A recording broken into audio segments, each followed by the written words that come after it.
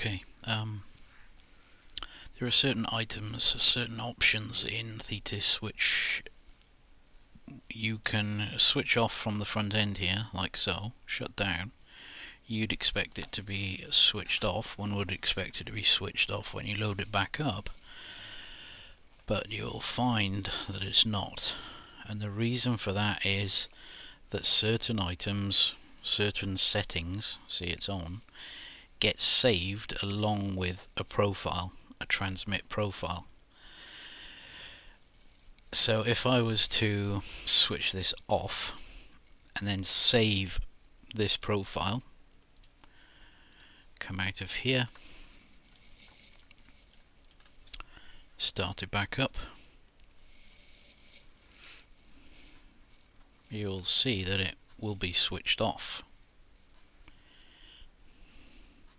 like so. And if I switch it on now and I quit and restart, because that setting hasn't been stored against the profile, it will not be switched on when it starts up. And this is a contentious, confusing issue that I don't really like with Thetis, because so many people get confused. Why am I changing all my settings and they're not getting stored? And this is the main primary reason. If you check this box here, highlight items that are saved with the profile, all these various things, that just vanished because it had an update, but all these various things get stored, and there are tons of them all over the place that get stored with the TX profile. What it means is that you can have different setups, different drivers in use, in fact, for audio for different profiles. There are options here: restore device details from profile. So you could have a data transmit profile which used virtual audio cables and that type of thing, not headsets and stuff. So yeah, that's the primary reason why things don't get saved.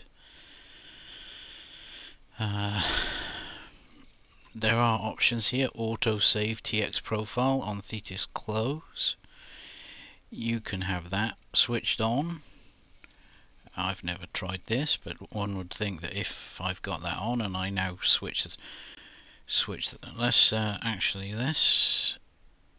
just turn that off and save this profile with it switched off, and make sure that it comes back in the off state. Then what we'll do, we'll switch that option on to auto save, and then check this and quit and see what happens when we reload. So transmit profile, auto save profile on Thetis close.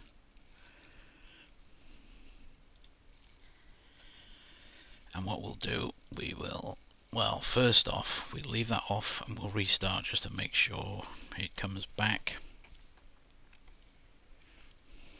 I don't know if I hit apply actually or OK on that change setting. Need to double check that. Setup, transmit, yes, so that's on. So what we'll do now is we'll turn this on, and technically if that setting's working, it will update the TX profile, and therefore that VAC1 will be enabled. Haven't really tested this, but as you can see, there it is. And now if I switch that off and quit and restart,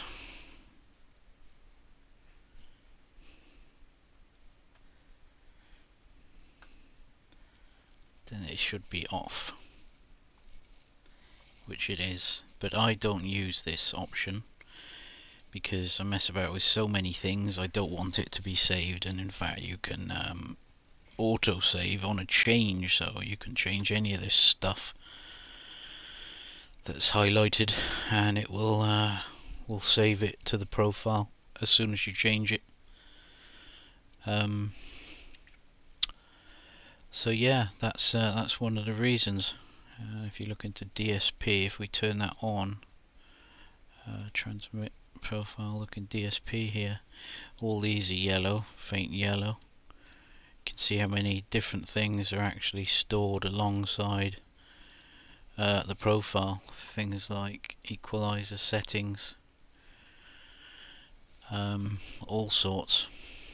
So yeah, that's the main primary reason why settings are not stored.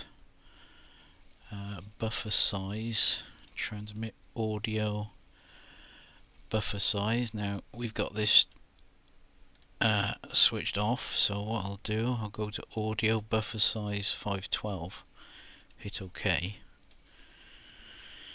and if we now come back, it probably won't recover 512, it will recover 64, which is the value that was set in the profile, in the TX profile, Ragchew. So if we look at this, audio buffer size is 64. However, if we have that option on, autosave, then it would have worked, or we could have hit save there. So if we go to audio 512, transmit, save, okay, shut this down, restart.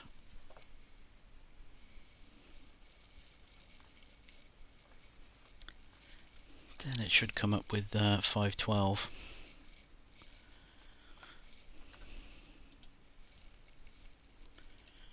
And there it is. And this is the primary cause, this transmit profile system and this autosave system is the primary cause of reports that things aren't doing what they're meant to be doing. So there we are. But of course it could be a problem with the database, or it could be some strange anomaly, but that's normally the cause of it. Anyway, cheers.